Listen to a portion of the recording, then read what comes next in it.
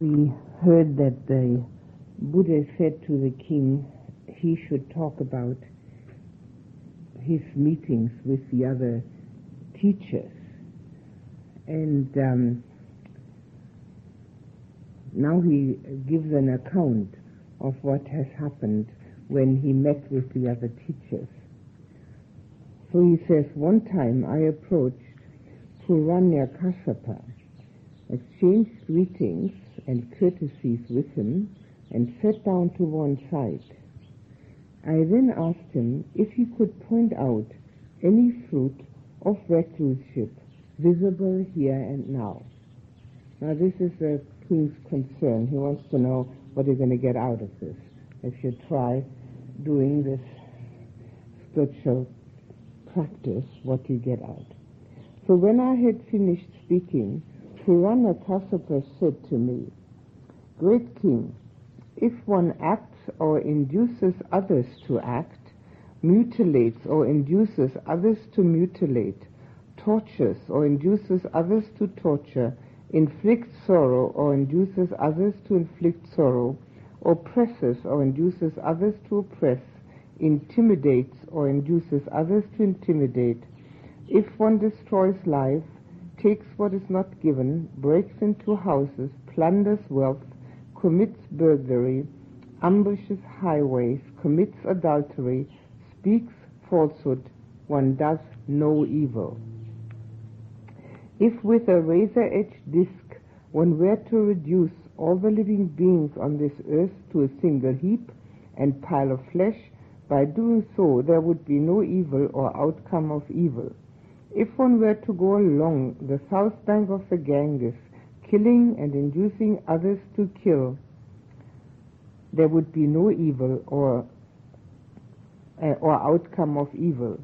If one were to go along the north bank of the Ganges, giving gifts, inducing others to give gifts, making offerings, inducing others to make offerings, by doing so there would be no merit or outcome of merit. By giving self-control, restraint, and truthful speech, there is no merit or outcome of merit." Thus, Venerable Sir, when I asked Ayya Khema about the visible fruit of recluseship, he explained to me his doctrine of the inefficacy of action. Venerable Sir, just as if one asked about a mango, one would speak about a breadfruit, or as if one asked about a breadfruit and would speak about a mango, in the same way, when I asked Ayya Khema about the visible fruit of recluseship, he explained to me his doctrine of the inefficacy of action. And then, Venerable Sir, I thought to myself, one like myself should not think of troubling a recluse or Brahmin living in his realm.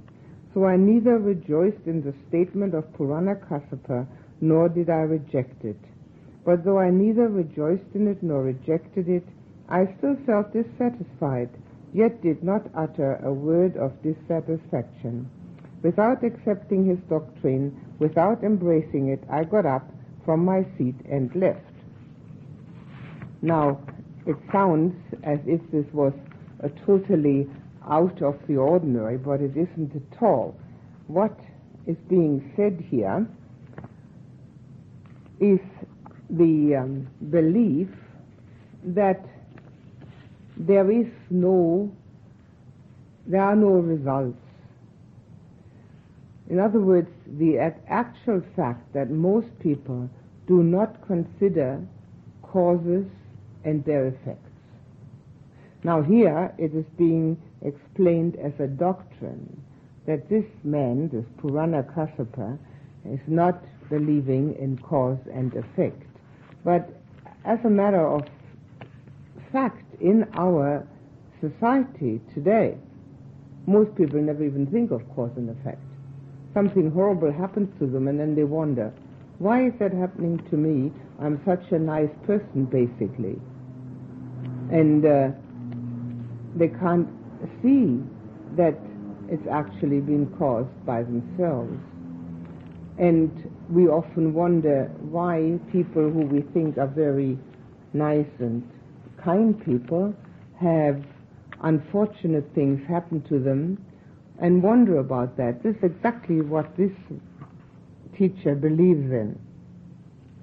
He believes in the fact that there is no result from causes. Now, the king does exactly that, what often students do. They listen to what is being said, they're not satisfied, but they can't see that it's totally wrong. They have no understanding that it's totally wrong.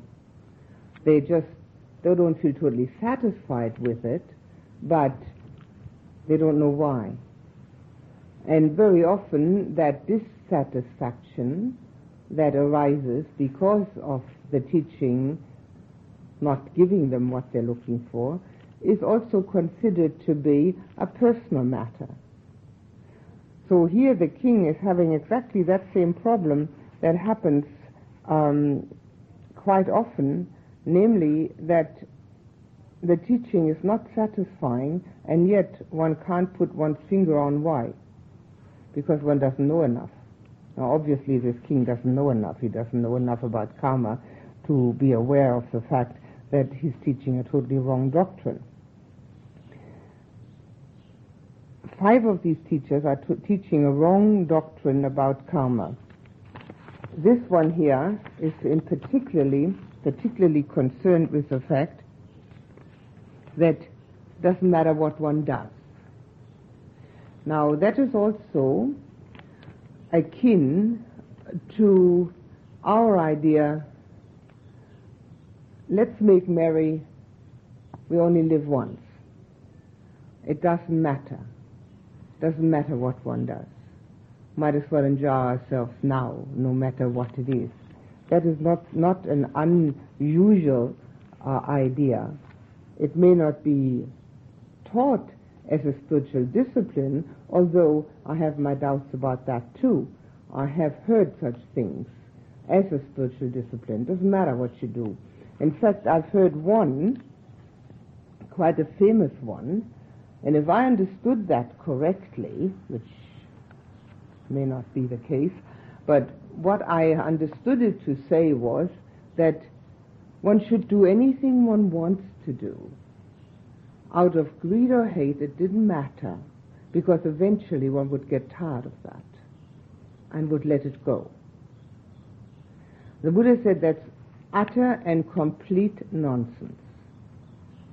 That if one did not refrain from doing evil, or out of greed or out of hate, that the mind would get more and more used to it and become habituated in that evil direction. So it's again also something that was prevalent in his day, because he spoke against it. And I've heard that in our day also, that kind of teaching. One should do whatever it is that comes to mind. Eventually one would get tired of it and won't let it go. It's just the opposite. One wants more of it. One doesn't get tired of it. So this first teacher, he's very famous, this first one, Purana Kassapa. His name is mentioned quite a number of times. He must have had a lot of followers.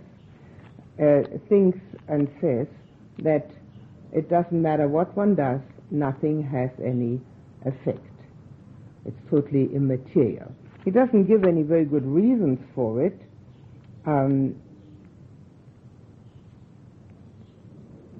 Why that is so, he just says so, but he also doesn't answer the king's question. He has no intention of answering the king's question, particularly probably because he doesn't know what to say, one would imagine. And Purana also said that if one thinks I'm doing evil, the doing of evil is a mere idea. There is no such thing as evil. It's just an idea in the mind. And I've heard similar things being said too. In fact, I read an article in a Buddhist magazine.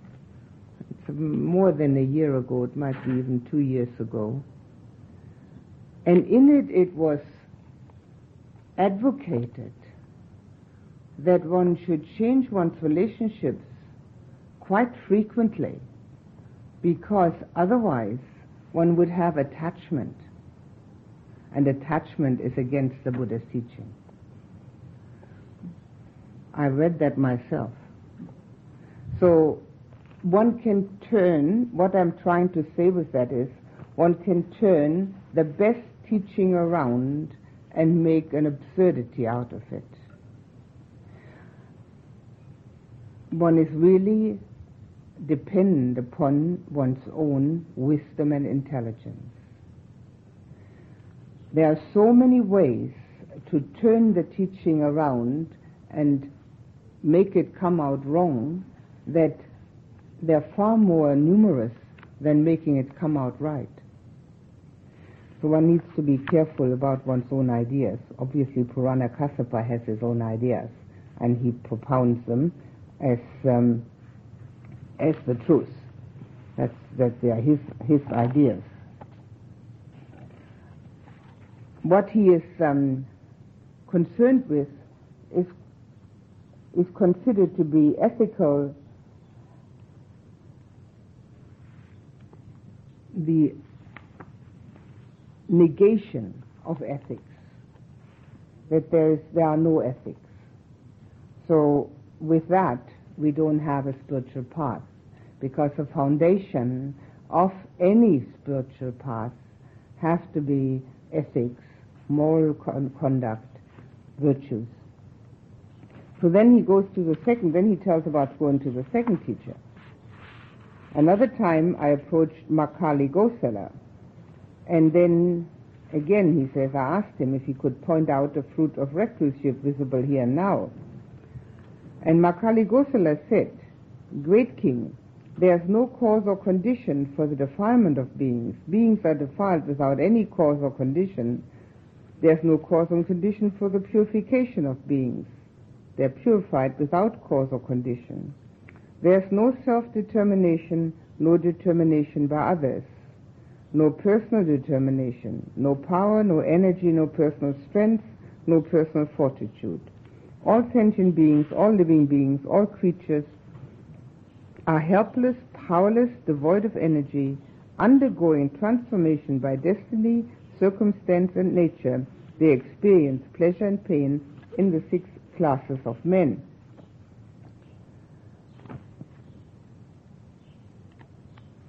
Actually, what he is on about is that it's all predetermined fate. And this is one of the most common ideas prevalent today. When people say, oh, it's just my karma, that's why it's happening, that's exactly what they're saying. They believe that it's fate, it's predetermined, predestined, and that they have nothing to do with it. And when one thinks and says like that, one closes the door to change.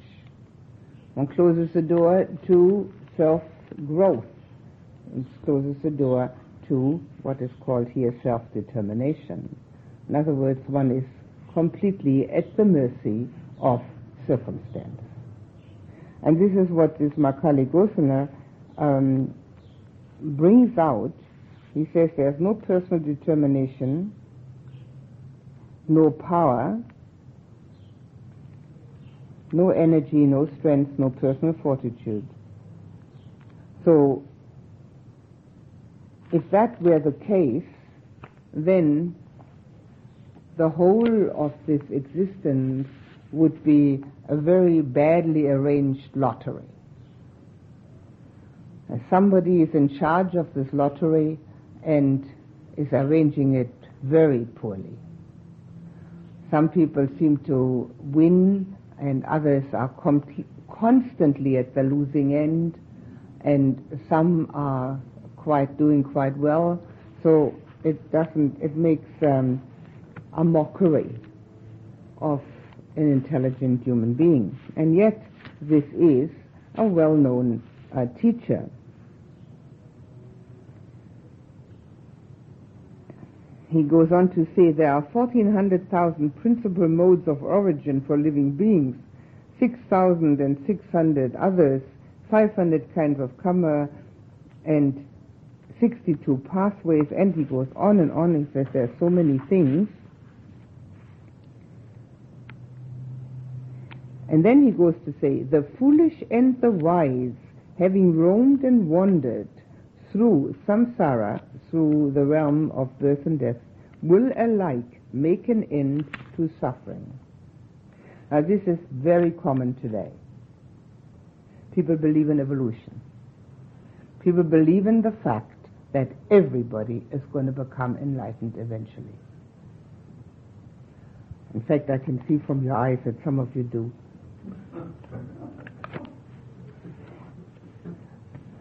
No way. No way. It's hard work. There's no such thing as automatic evolution. Everybody's got to do it themselves.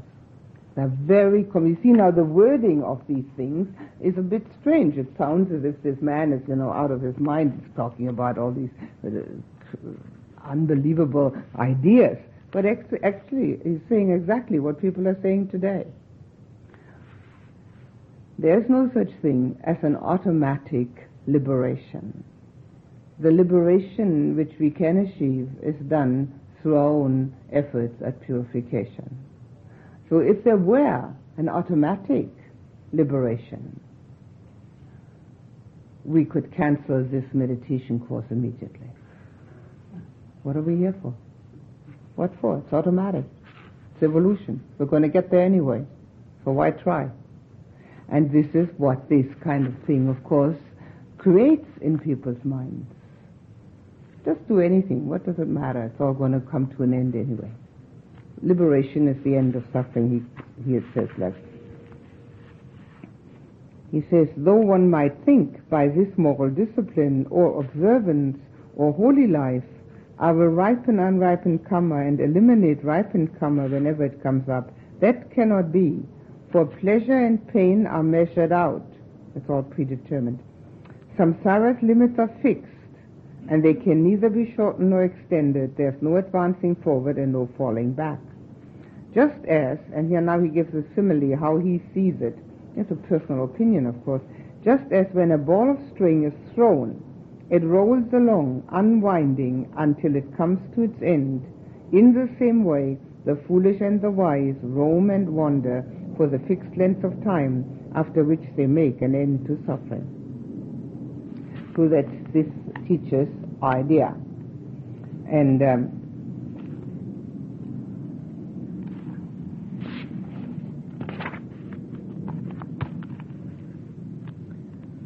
it's primarily predestination and also this evolution idea. And it also is that he maintains that the whole world is transformed in various ways without causes or conditions. In other words, he takes impermanence to be a fact, but he negates causes and conditions. So since everything is constantly changing, spontaneously, solely by its own intrinsic nature, like the sharpness of thorns, the roundness of wood apples, and the different shapes of animals and birds. In other words, this teacher teaches that because everything is changing all the time, there is no need for any cause for the change, that because it is changing, we will all come to the end of suffering. He uses the truth of impermanence to make an untruth out of it. It's very prevalent. And the Buddha's teaching also, in this day and age, is constantly used for that. To use the truth of it to make an untruth out of it. It's very often done because it appears easier. Well, this is certainly easier. If we're all going to be liberated anyway, so we might as well just do what we like.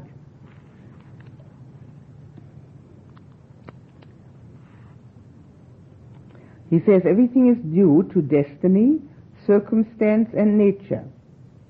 Whatever will be, whatever will not be, will not be. These are his statements. So everything is due to destiny. It's all predestined. It's all fate, circumstances, and nature, the natural things that are there anyway. So there's no opening there for growth or self-improvement, self-determination. That's all left out. Now, obviously, it doesn't sound bad. I mean, it sounds quite reasonable what he's saying there. But the king says, when I asked Makali Gosala about the visible fruit of reclusive, he explained to me his doctrine of purification through wandering in samsara, automatic purification through being reborn. And so again he says it's like asking somebody about a mango and he explains about a breadfruit and vice versa. And again he says, one like myself should not think of troubling a recluse or Brahmin living in his realm. So I didn't rejoice nor did I reject. I was dissatisfied. And I got up from my seat and left. So then he went to see Ajita Kesa Kambala. They're not as famous. The next ones are not quite as famous. Then comes the famous one again. The first two are very famous. Purana Kassapa and Makali Gosala are often mentioned. This one not so much. Ajita Kesa Kambala. So he asks him, what are the fruit? And he says, Great King, there's no giving, no offering, no generosity, no fruit or result of good and bad action, no present world, no world beyond, no mother, no father, no beings who have taken rebirth. In the world there are no recluses and Brahmins of right attainment and right practice who explain this world and the world beyond on the basis of their own direct knowledge and realization. A person is composed of the four primary elements. I see that's the truth. A person is composed of the four primary elements. So now he's making an untruth out of it. When he dies, the earth in his body returns to and merges with the external body of earth. Water in his body returns to and merges with the external body of water. Fire in his body returns to and merges with the external body of fire. The air in his body returns to and merges with the external body of air. His sense faculties pass over into space. 4 men carry the corpse. His eulogies are sounded until they reach the charnel ground. His bones turn pigeon-colored. His meritorious offerings end in ashes. The practice of giving is a doctrine of fools. Those who declare that there is an afterlife speak only false, empty prattle. With the breaking up of the body, the foolish and the wise alike are annihilated and utterly perish. They do not exist after death. So he preaches annihilation theory. And although it's quite true that this body is made up of the 4 elements, he uses that in order to prove his idea that there is nothing that's left of a person, that there is no real need to do anything good, there's nothing coming from bad, because there's only these elements. So he's using a truth to teach an untruth again. And when he says there is no result, there's no world, there's no mother, no father, what he's also using is the teaching of anatta, of the non-self, and making a mockery out of it. So they all have some truth in their teaching, and because the king isn't wise enough to realize where they're going wrong, he just listens to it and doesn't say anything and gets up and leaves, but he doesn't feel satisfied primarily because he hasn't got an answer to his question. He got an entirely different answer. So then again he says it's about like a mango being explained like a breadfruit. He only explained to me his doctrine of annihilation. And again he says, I wasn't accepting it, nor was I embracing it, I just left.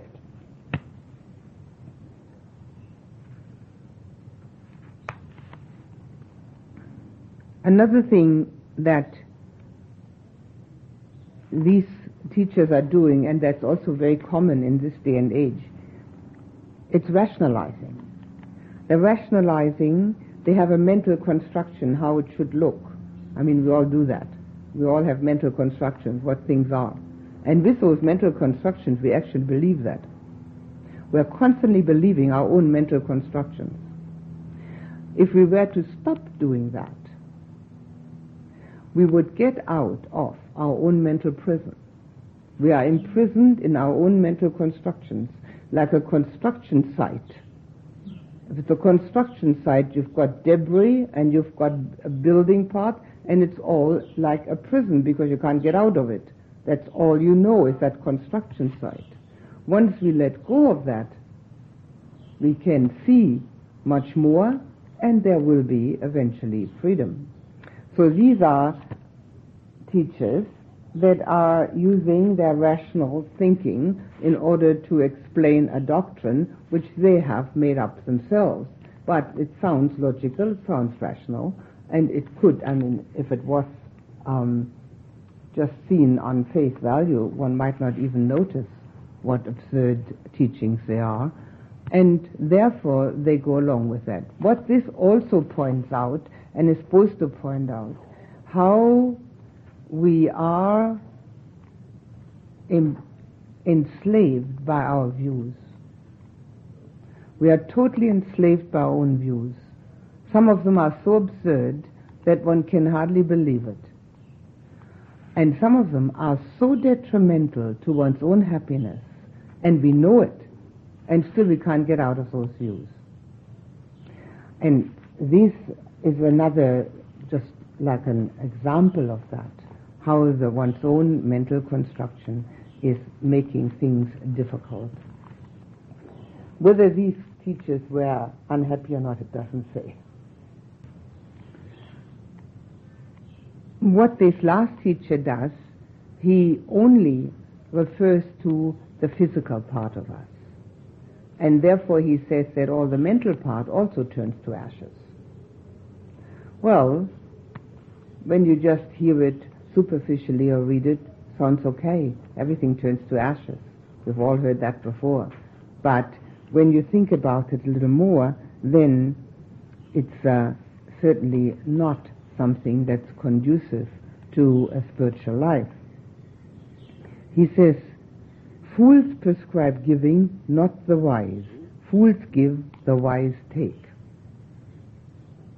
So he turns it all upside down. And yet he had a lot of followers. I mean, it's okay, isn't it, to take instead of giving? So I would say that in our society, everywhere in the world, everybody knows the opposite, but how many are doing it? So it isn't as absurd as it sounds. So we have now 3 doctrines which have been expounded to the king.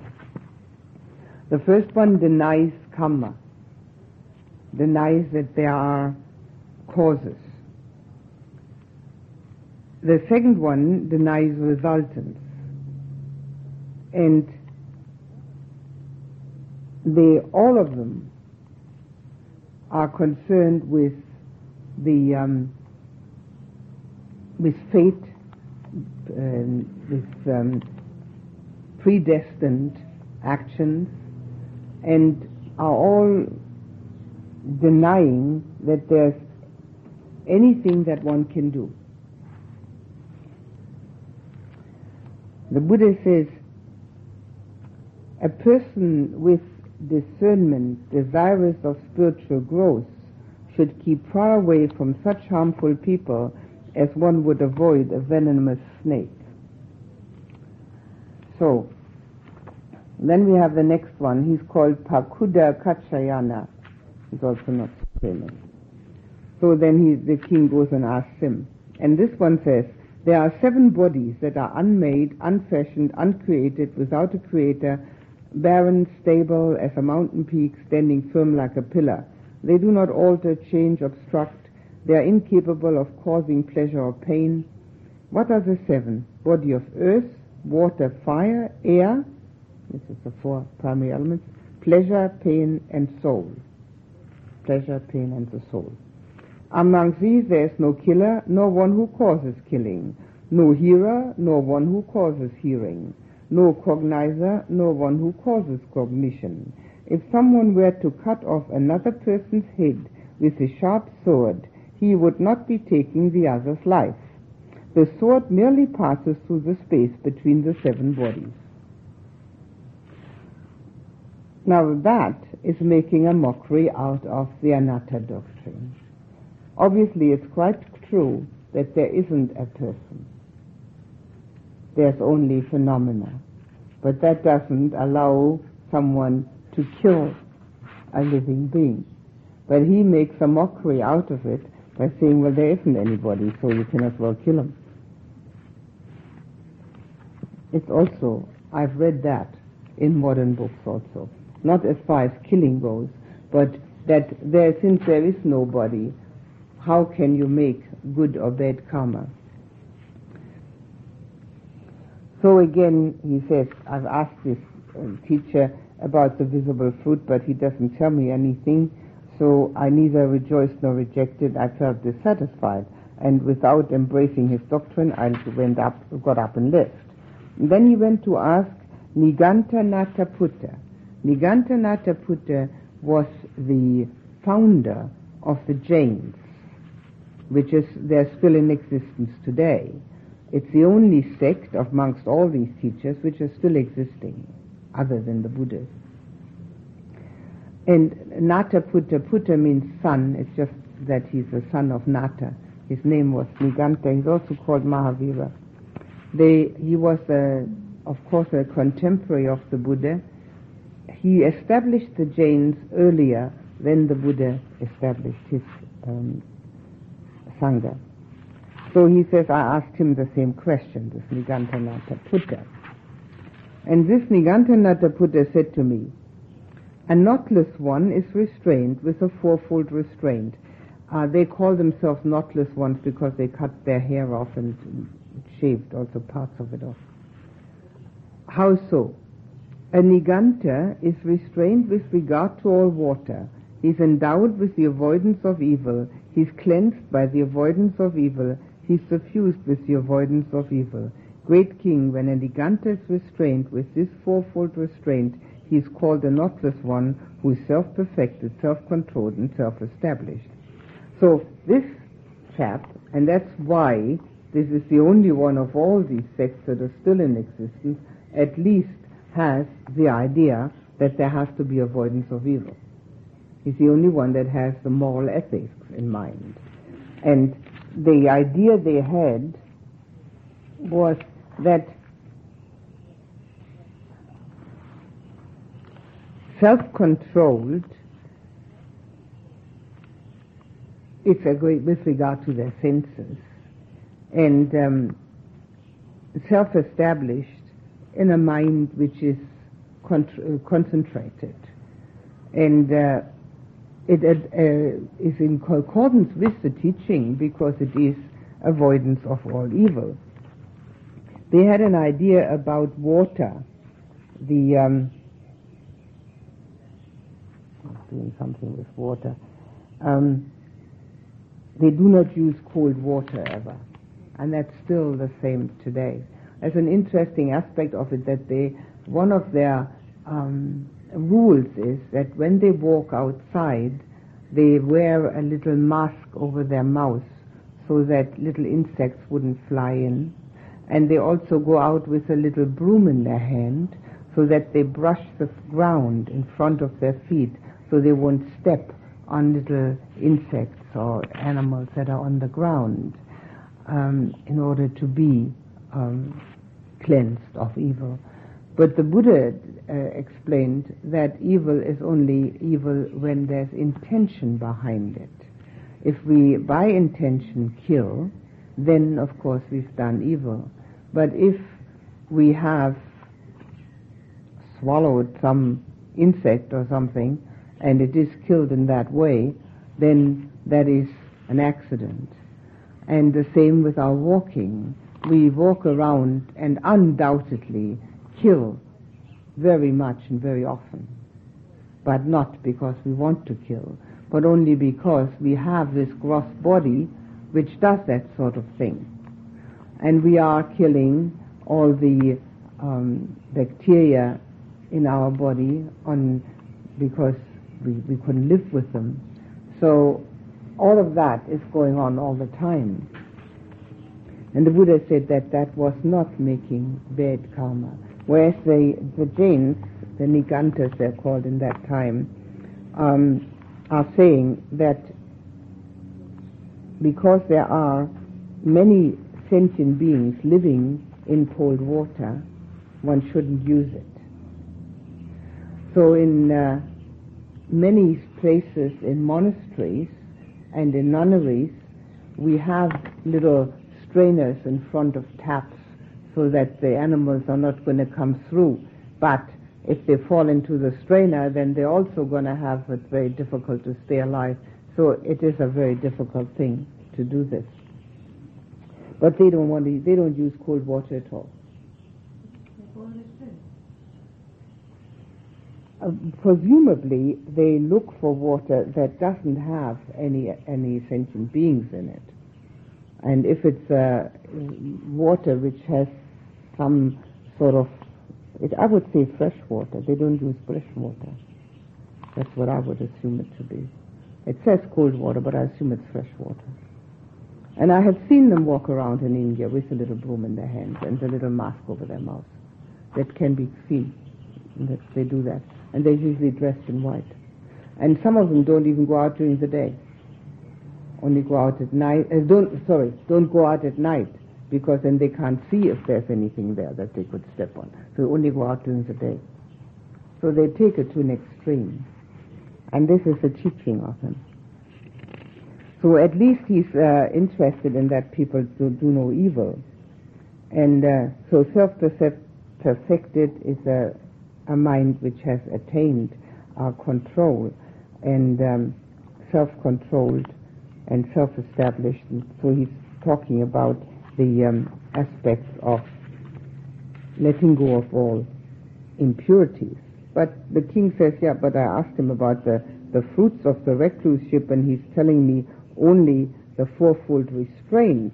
And the fourfold restraint is how to work at it, how to work at the morality, but he doesn't tell me what the fruits are, so I wasn't satisfied. So then he went to see the last one. The last one is quite funny. He went to see Sanyaya Belataputta. Sanyaya Belataputta is a little bit famous because he was known to be a quibbler. There were many quibblers about, but he was sort of like the famous for that. So he says, I went to him and then I asked him the same question, and then Sanyaya Belataputta said, if you ask me, is there a world beyond, and if I thought that there is a world beyond, I would declare to you there is a world beyond. But I do not say it is this way, nor it is that way, nor it is otherwise. I do not say it's not so, nor do I say it's not so. Not so, sorry, two nots. Not so. Then you might ask me, is there no world beyond? Is it that there both is and is not a world beyond? Is it that there neither is nor is not a world beyond? Are there beings who take rebirth? Are there no beings that take rebirth? Is it that there both are and are not beings who take rebirth? Is it that there neither are nor are not beings who have taken rebirth? Is there fruit and result of good and bad action?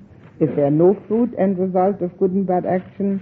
Is it that there both are and are not fruit and result of good and bad action? Is it that there neither are nor are not fruit and result of good and bad action? Does the Tathagata, that's the Buddha, the Tathagata exist after death? Does the Tathagata not exist after death? Does the Tathagata both exist and not exist after death? Does the Tathagata neither exist nor not exist after death? If I thought that it was so, I would declare to you it is so. But do I not say it is this way, nor it is that way, nor it is otherwise? I do not say it's not so, nor do I say it's not so. He's a pun. He's a perfect quibbler and a person who does not want to commit himself on anything. Huh? It's called the doctrine of endless equivocation. It has a name. And it appears in the commentary to the Brahmajala Sutta, to the sutta on 62 kinds of views. So again, of course, the king says, well, he didn't tell me anything. In fact, he brought out things I didn't even want to know at all. So I neither rejoiced in it nor rejected it, but I felt dissatisfied. And with that dissatisfaction, I got up from my seat and left. Well, I think it is important to have a little bit of an idea what the Buddha actually said about karma. Because all of them, the first and anyway, are concerned with karma, and then the next one, Niganta Nataputta, he's concerned with avoidance of evil. He's concerned with the moral conduct. Now that's fine as far as it goes, and it is also the first thing that is mentioned then in the sutta, moral conduct, but it doesn't go any further. So Niganta Nataputta talks about moral conduct, the avoidance of evil, cleansed by the avoidance of evil, suffused with the avoidance of evil, but he calls that already self-perfected, self-controlled, and self-established, whereas the Buddha's teaching, of course, goes much further. And then, of course, this Sanyaya Belataputta is not to be taken seriously, so we can forget about him. But the first four are really concerned with karma. So the Buddha's words about karma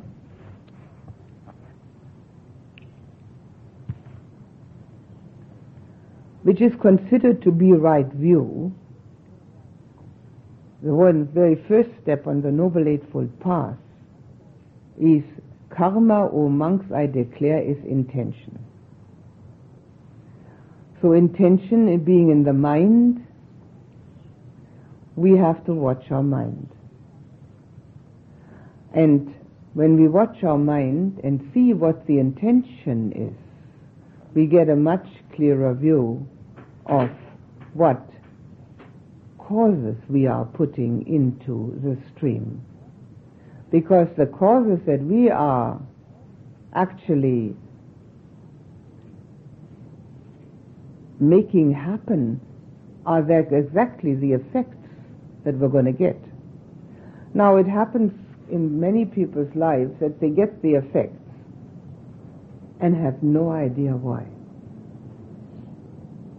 They haven't paid any attention to their intention. Their motivation is totally unclear. A meditator becomes clearer and clearer in the mind so that he or she can discern the motivations. Now, if our motivations are strictly self-cherishing, selfish, egocentric, where we're only interested in our own comforts, we're only interested in our own advancement at the expense of others maybe, where we do not have that idea of giving and being there for other people, our results are going to be disastrous. And we won't even know why if we haven't really seen it, what we have been doing. We'll be very surprised. Now, karma is often mistaken to mean the things we bring with us from past lives. It is that too, naturally. But it is primarily what we do every day. We make choices from morning to night, and that's our intentions. And that's the karma we make. Now, the life consists usually of small happenings. There are only a few peak moments, very distinctive, good or bad happenings in our lives. Mostly it's small things. And these small things are causing a lot of aggravation to us. Or they could be causing a lot of joy too.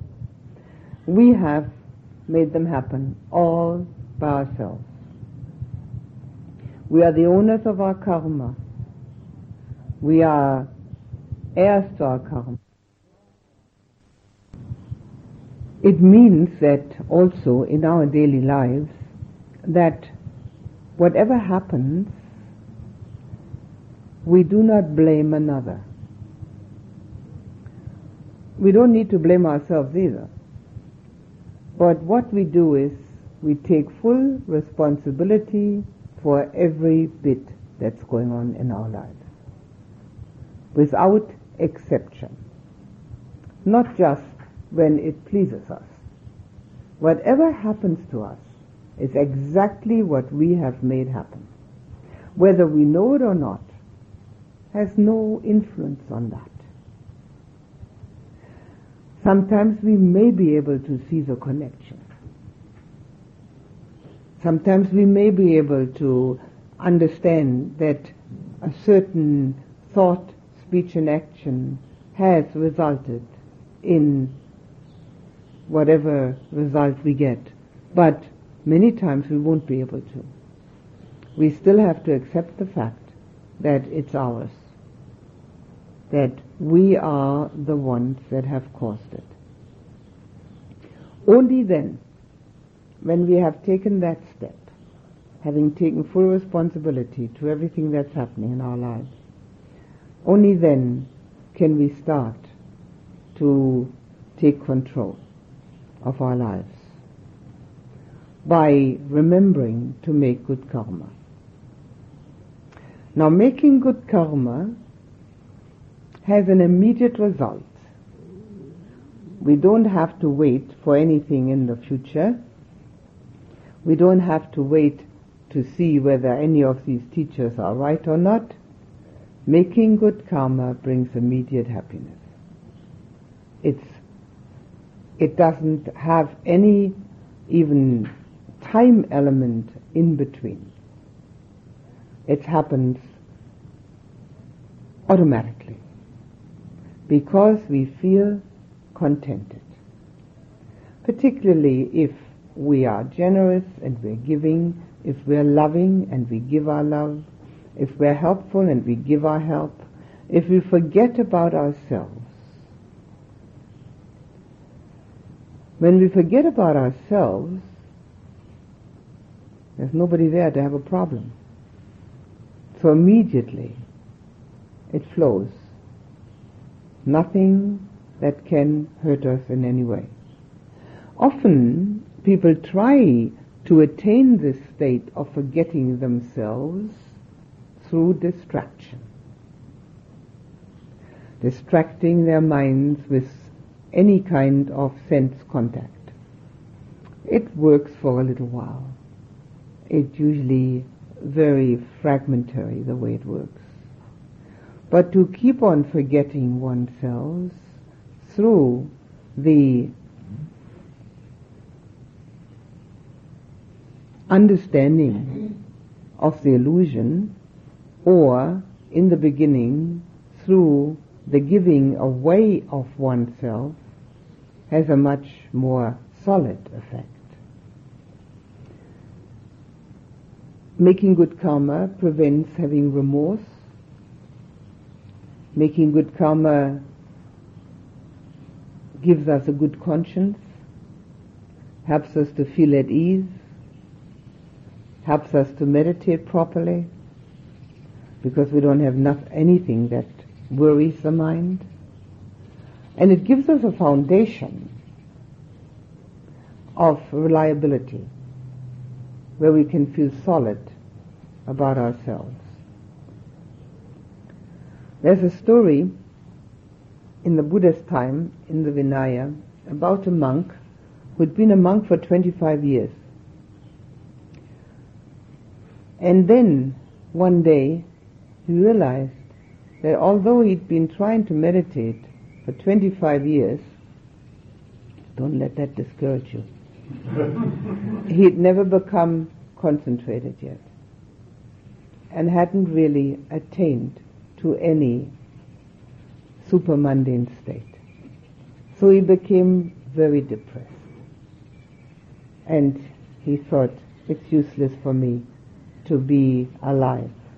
I'm going to take my life. So he got himself a rope and he climbed up on a tree And he tied the rope around a branch and then tied the rope around his neck, and he was just about to jump off when he remembered that in all these 25 years of being a monk, he had never broken any of the precepts. And there, his heart became joyful. The depression vanished. He was full of joy and happiness.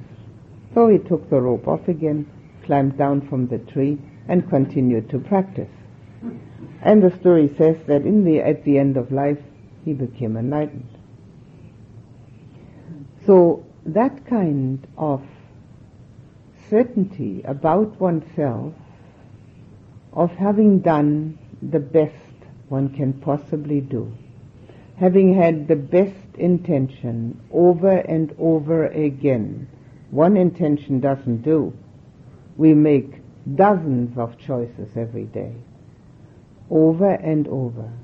That creates a feeling of being happy with oneself.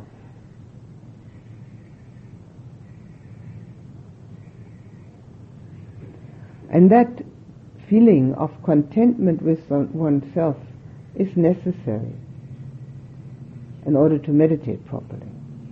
And when one meditates properly, one becomes even more contented. So it all works in a cycle. The less we are self-concerned, the easier it is to make good kamma. The less self-concerned we are, the less the self has a hold on us, the easier it is we can become concentrated. The self, the ego, is the one that's in the way.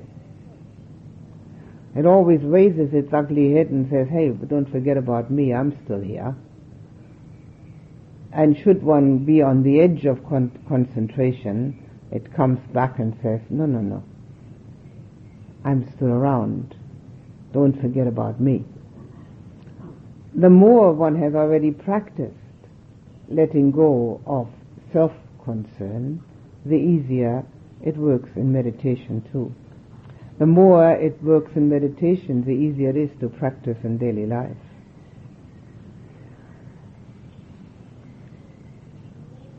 There's no way the self can ever be made completely happy. The self always has new ideas. Having got one thing, it wants to get another. But one can be completely happy if there's no self that wants to be happy. So the more we are able to let go of the idea of self-satisfying, and the more we can have the idea of giving out what we have to share, the easier it is to see that this is a truth. We have to try it out.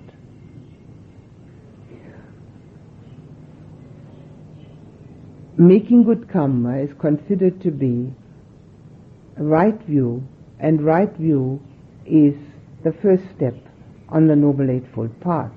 It's also the last step when we get completely right view. But in the beginning, we need to have that view that we are the ones that are responsible for whatever happens in our lives. Nobody else. It's not due to any other person's ideas, emotions, behavior, actions. It's only due to ourselves. And when we get that quite clear, then we have a good start for self-determination. And we're going to do something about ourselves. That's also considered right view, to do something about ourselves. If we look upon each day of our lives as the whole of our lives, then we can see that we bring with us to the next day, to the next life, the karma we have made in this one. Here we make karma in this one day, and those resultants go with us to the next day. If we've been angry and upset, we will probably have the same feelings the next day. If we've been loving and kind, we'll have the same feelings the next day. In the same way, it is from past life to this life.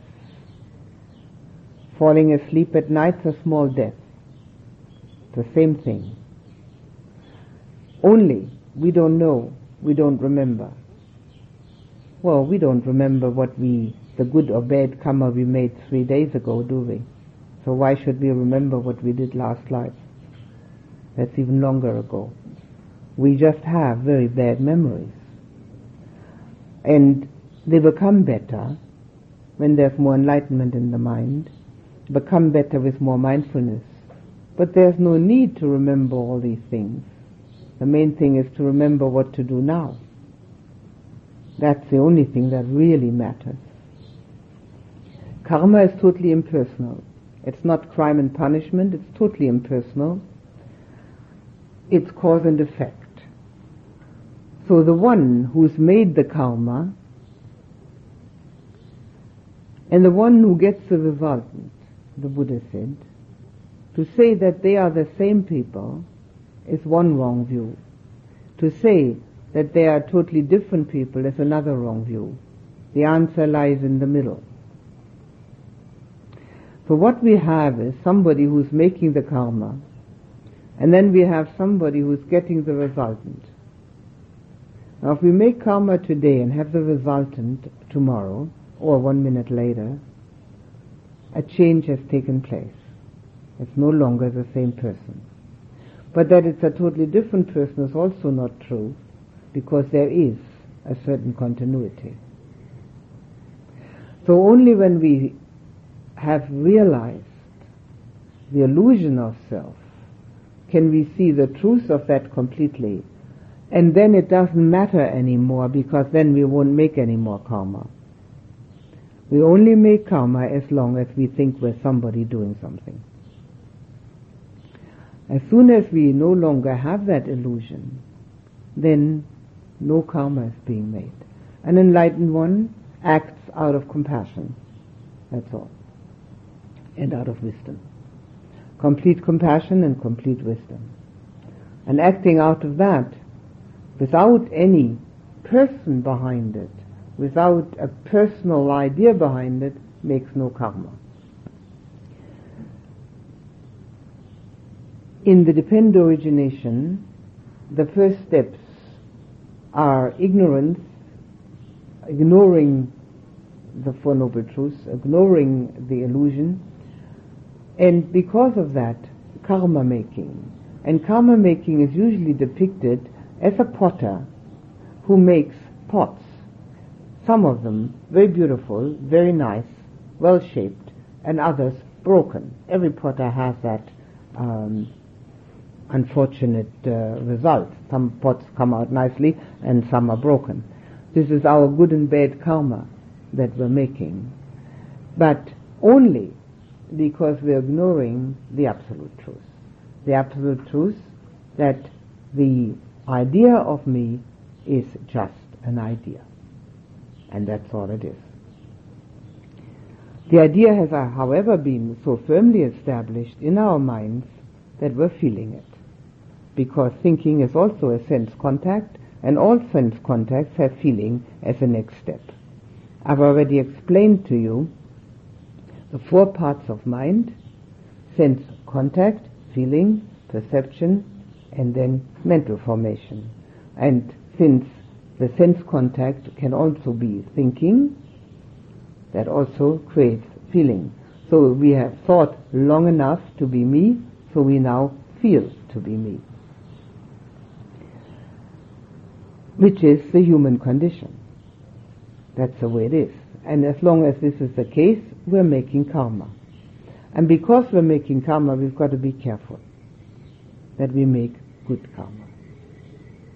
And this is the danger inherent in human life, that we're constantly on the edge of making bad karma, even if it's only minor. It doesn't have to be major. It doesn't have to be killing or robbing or anything as major as that. But minor bad karma already creates disturbance in the mind. And disturbance in the mind prevents meditation. And when meditation, calm, is prevented, then insight is prevented also. And this danger exists quite truly for everyone who's not fully enlightened. And therefore, we have to know that danger and watch out for it, and watch our mind, so that the negativities in the mind are not allowed to be there, and when they have already arisen, not allowed to stay there. The mind is the one that creates the karma. We then manifest it through speech and action, but the creation is in the mind. We are all the creators of our own living space, of our own inner being. We are creating something constantly. And so we have to watch out what we create. We are fashioned in the likeness of the Creator. We are the Creator. We're doing it constantly. Nobody's doing it for us. We're always thinking it's due to somebody. Somebody said something, did something, didn't do something, didn't say something. What absurdity. We're creating it all ourselves. And with that, we have to be mighty careful. Because what we are creating, that's the reality we live in, until we've created a new one. So the reality we live in is exactly what we have made it to be. That's karma making, every second of the day, over and over again. So the care we take with that, how much care we take, how precise we are with knowing the goodness and avoiding the badness, that is the results we will get. So the Buddha's teaching obviously is totally different from what these fellows are saying, but we can also see that the only one who has survived until this day in a very minor fashion, Jains are not extremely numerous, is the one who at least had moral conduct and avoidance of evil in it. All the others have long been forgotten. That what brings an upliftment of one's spirit, the kind of elevation of consciousness, that is what the human mind is looking for. And the avoidance of evil and the doing of good does just that. So it is also the moral ethics are involved here, but there will be more about that in the sutta. But it's primarily the cause and effect here which is being referred to. Okay? Any questions?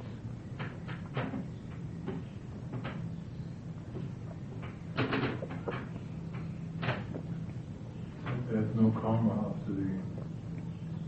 after a person becomes enlightened. But isn't cause and effect still there? Is that always there?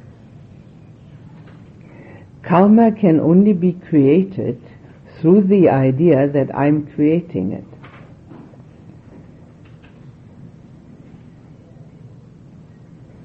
And if there's no such feeling of I'm creating it, there's no more karma. Besides, an arahant fully enlightened is completely purified. So whatever happens, it's all purified. And although the cause is there of purity, the effect is there of purity, and the effect of purity no longer has any effect on that body and mind, because there's nobody there to have an effect upon. So karma is also described kind of like a mental perception, just like we keep making mental values and mental images, and the idea of karma is similar.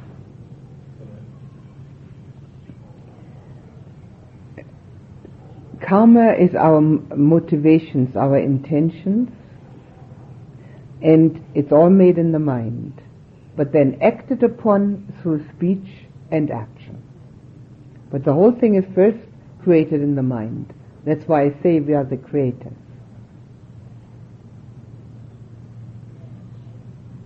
You see, I only threw that in as an extra about the Arahant not making karma. It's not pertinent. Anyone who's an Arahant isn't going to sit here, so let's assume they're not, So it's not pertinent. So we really have to deal with the fact that we are making karma all the time, and that we will get the resultants of that. That's more pertinent to us. Sometimes what karma really is sort of the result, the end result of, or another way of saying, be careful what you do because, in a sense. First of all, be careful what you think. Because then you do after you think. Yes. First, be careful what you think. And that is much more difficult. Because if we are actually acting upon it, we have already had sort of a pause in between, where we could maybe reconsider. But be careful what you think. That's why I hung up that little verse out there on the door. So it's the weeds, not the seeds, to be worried about. That's right. It depends what seeds you sow. If you want weeds, then you must sow seeds that are weeds. Otherwise, you must put seeds in that are flowers. It's be careful what you think, because we are constantly in danger of making bad karma. Every negative thought is bad karma. It's mild bad karma, but it's still bad karma. And we can feel that in ourselves almost immediately, because we don't feel good after it. So we have a resultant. The resultant of karma is called vipaka, actually. But in our language, it has come to, both have to become called karma. But karma is the cause and vipaka is the resultant. So if we have a negative thought, immediately there's something not feeling so good in there. So if we really want to create something that is like a garden to live in, like a beautiful environment for our own being, then we have to think it. Thinking makes it so. I have a question about karma that's created during the meditation process. Right. I've noticed in myself that I'll have anger arise or rage, and I look at that, and there'll be a result of my looking at that. There'll be some transformation or insight. However, I notice there's a tendency, or has been a tendency in me, to suppress angry feelings, and so therefore I never look at them. And that's kind of, I think, a misconception of the process of karma and purification, because it's necessary. It seems to me, from my experience, it's necessary to allow everything that is in my evolution to come forward so that it can be examined. So what about the thought or the feeling of anger or hatred that comes forth in the meditation process? Your description sounds very much like what is being taught in Western therapy at the moment, which is not according to the Buddha's teaching. It's neither suppression nor expression. It's recognition, no blame, change. All you need to do with anger and rage is to recognize that it's there. Not to blame yourself for it, not to blame another, either is the same, and change it. Substitute. So actually, the feeling coming out and experiencing the feeling, and so through that experiencing, recognizing, and then allowing that to transform is exactly what you're talking about. I don't think you can allow it to transform. I think you're going to have to determine it to transform. Right. I think you're going to have to do something with it. Right. In the meditation process. In daily life, just as much, all the time. Whatever arises which is of that nature, which is negative, which is hurtful for yourself or others, you recognize that it is there. If you didn't recognize it, you wouldn't want to change it. So you recognize it, and as you recognize it, you have no blame, and then you substitute. In the same way as we substitute any thought that we have with attention on the breath in the meditation, we also do this in daily life.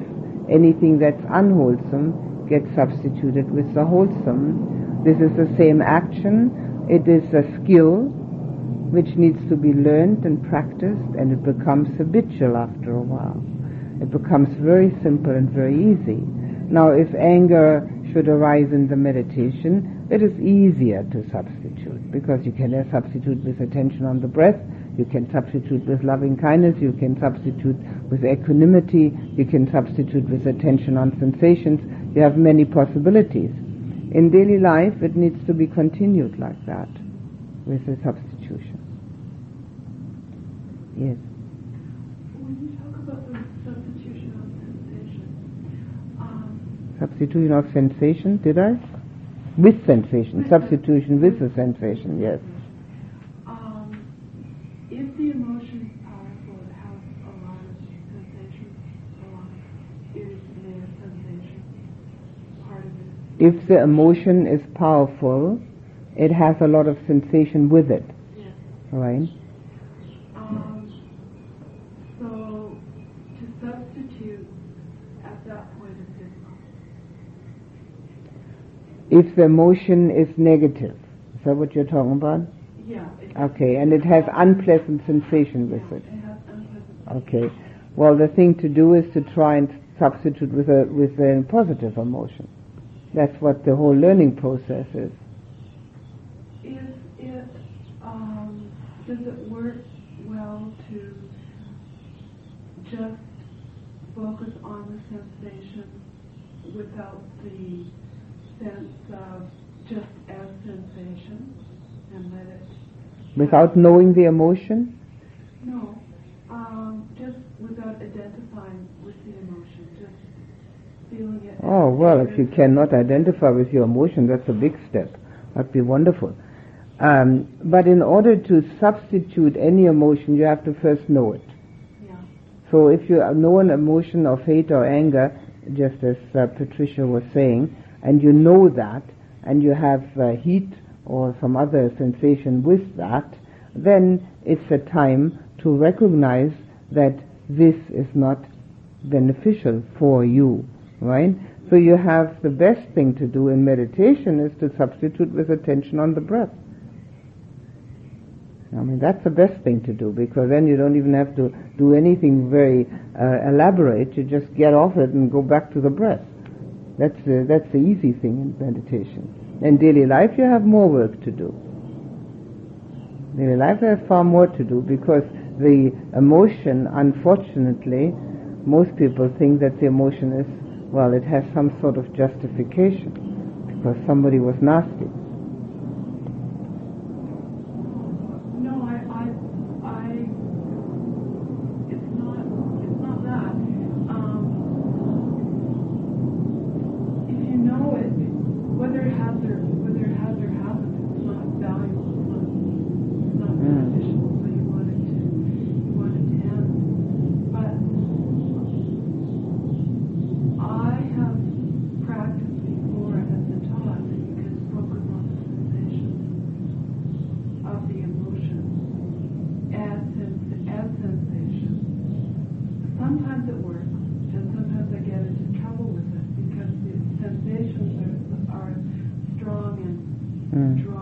No, I don't think that's a good thing to do at all. Not at all. No. If you focus on them in daily life, when it's happening in daily life, they can get much stronger, and the whole emotion becomes much stronger. No, the teaching is to substitute, as quickly as possible. Now, if the quicker we can substitute, the less harm is done. When the negative emotion has arisen, we're doing ourselves harm. The longer we keep it, the more harm we do ourselves. So the quicker we can get rid of it, the better we are off. Getting rid of it means that we do, well, if we're very practiced, we can drop it. That's the best thing. It arises and you drop it. But that's difficult. That is a skill which needs to be learned. And after a while, it's habitual. All skills become habitual. Anything that one has done for a long time, one doesn't even think it's a skill anymore. It's just something that one does. You know, like the things one earns one's living with.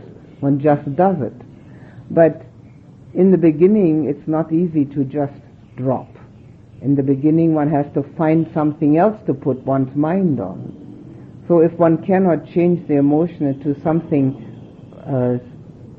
positive, like compassion or equanimity, or something that is applicable at that moment, and one has to take one's mind off the whole thing and go somewhere entirely different with the mind, so that one doesn't do oneself more harm.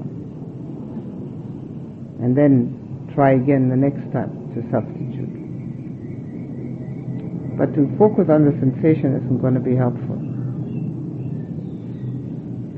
Could make it worse. Yes. I was exposed to this idea of substitution about 10 years ago for the first time. And when I had that experience where something comes through your soul, which actually is a kind of a digesting of some kind of life experience, all these things come back in your memory, and all of a sudden you're in the middle of it, you don't even know how you got there, and you're mulling it over, and there seems to be no way out. So then I was exposed to this substitution idea. And I tried that, like I say, it's about 10 years ago. Maybe it's longer for your patience. But I tried it, and I found it really, I thought then impossible to do anything about it. It seemed to me as if I got myself further into it, because I was trying to substitute and it just came back to the vengeance almost. That's the way it seemed. But now, here in this course, I realized I have now some perspective on it. I didn't track it all this time. But I realized that my substitution has become more effective or something, so I catch it earlier. I don't get myself lost in this welter of anger or whatever, we really can get into that before you actually realize what you're doing to yourself. So that I seem to, the skill that I've learned, like you say, it's a practice, it's a skill that I have learned now is to catch it earlier. And sometimes I'm lucky enough to catch it so early that it doesn't even turn into this anger thing, like this after effect of whatever I lived through out there. Well, catching it early is mindfulness. That's what we're trying to learn, mindfulness. The more mindfulness one has, the quicker one catches everything. Mindfulness is one of the aspects of the meditative path. The more we meditate, the more mindful we become. The more we use mindfulness, I was going to talk about that. I have to wait till tomorrow. The more we use mindfulness, the better off we are in our daily lives. You see, one of the things which could be used as a general statement, it will not always be appropriate, but it's general enough to have value, is that mostly we get angry at other people. We do get angry at ourselves too, but it's the most harm we do is when we get angry at others. And very often we get angry, or most of the time we get angry because they either say something or do something that we don't agree with. It's not the way we would do it, or say it, or like it, or have it. So when that is in us, that kind, and it can be quite furious, we can be quite overcome by that. It doesn't have to be just mild. The first thing to do at that time is to recognize the fact that that person has just as much dukkha as we have ourselves. And when we do that habitually, we don't have to get angry at anybody. Everybody has equal dukkha. Has no difference. If you do that habitually for other people, compassion will be the natural result of that. It is so simple and so straightforward that one wonders why everybody isn't doing it. But most of the time, the reason for that is we don't remember. This is what mindfulness will do, remembering, really remembering. Most of the time we don't remember a thing. All we know is what we want and what we don't want. We don't remember the teaching. So this is a very simple one, and simple in its expression. It's not as simple to do, but it's simple in its expression. Everybody has equal dukkha. Nobody's exempt. It doesn't matter what it is. So there's no reason to be angry at anybody. They're just trying to do the best they can at all times. Sometimes the best they're trying to do is not the best that we think is the best. But that's our opinion and not their opinion. And that's all. It makes life so much easier. It really reduces one's friction. And this is what most people suffer from. Friction. This is what the whole ego illusion suffers from. Friction. And that's the whole dukkha. I must remember to talk about mindfulness tomorrow. This sutta is too slow.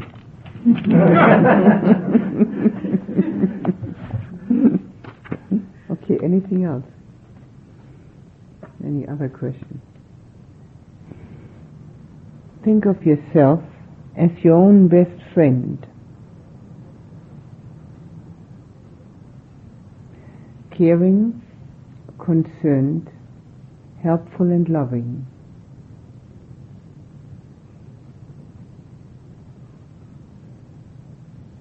Embrace yourself as your own best friend, the one you can rely on.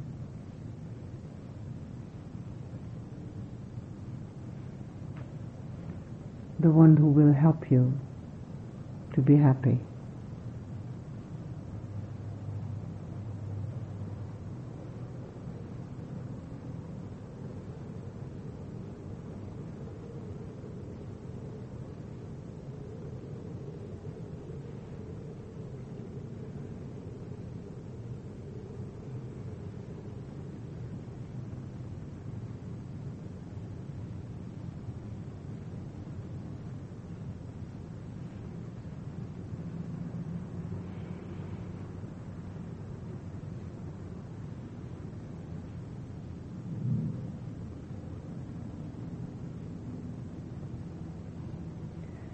Think of yourself as the best friend of the person sitting nearest you in this room.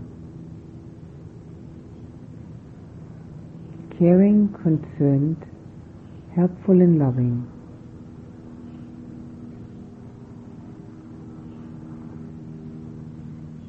Wanting to give happiness to that person.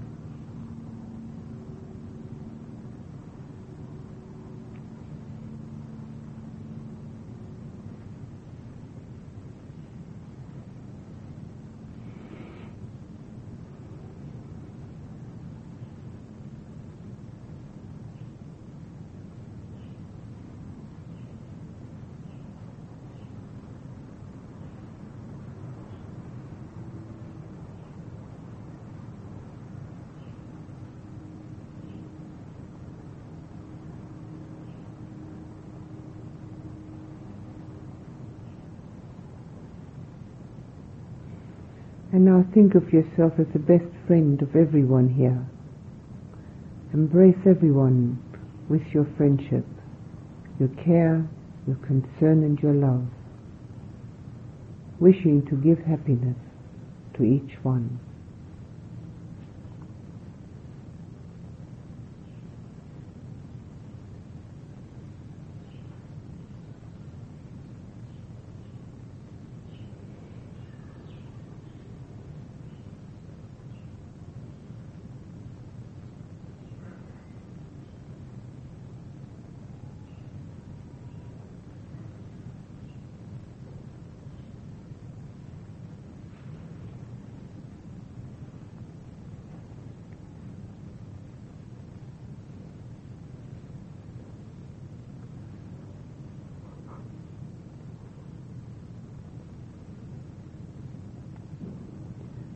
Think of yourself as the best friend of your parents.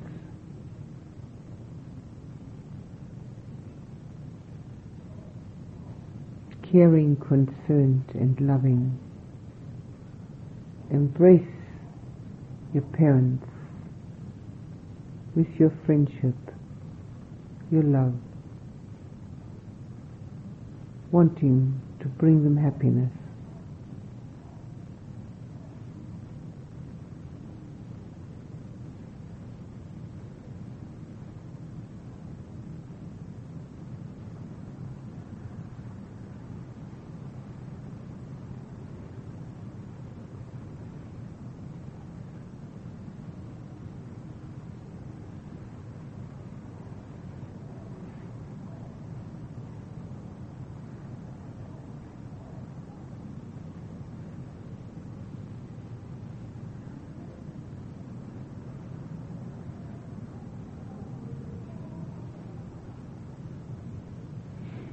Think of yourself as the best friend of those who are nearest and dearest to you.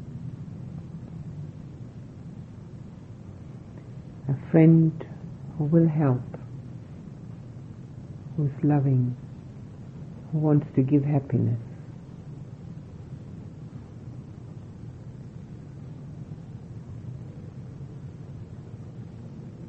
Embrace those that are nearest and dearest to you as their best friend, giving them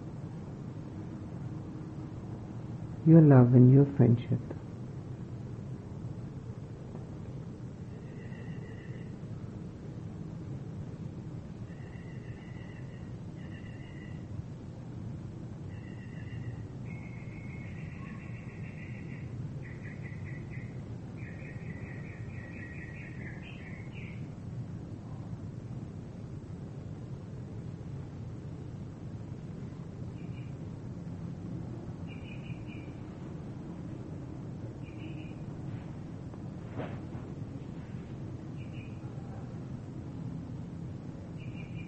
Think of all your friends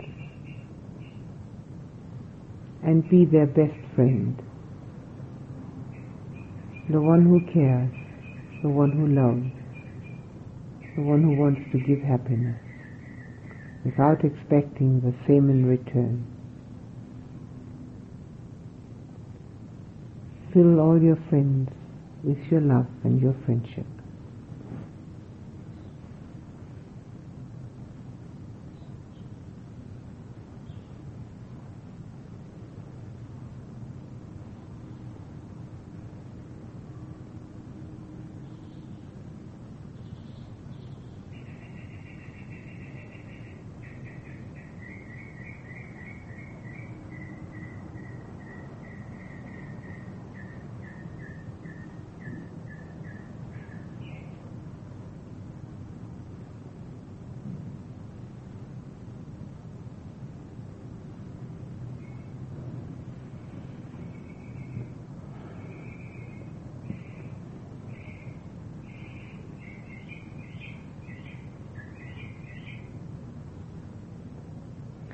Think of all those people who form part of your daily life. Be their best friend.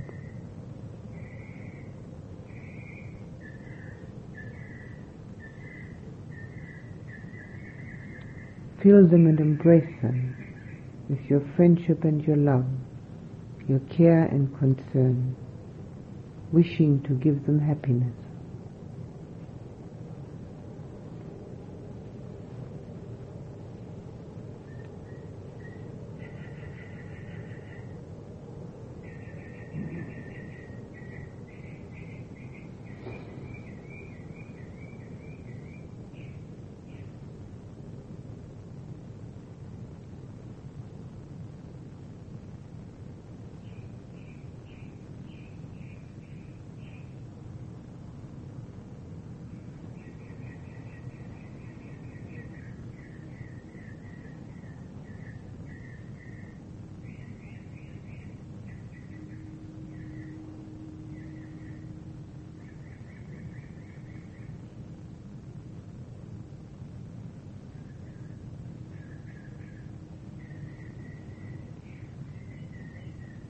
Think of all the people who are present in this place. Be their best friend, loving and caring and helpful, wishing happiness for them.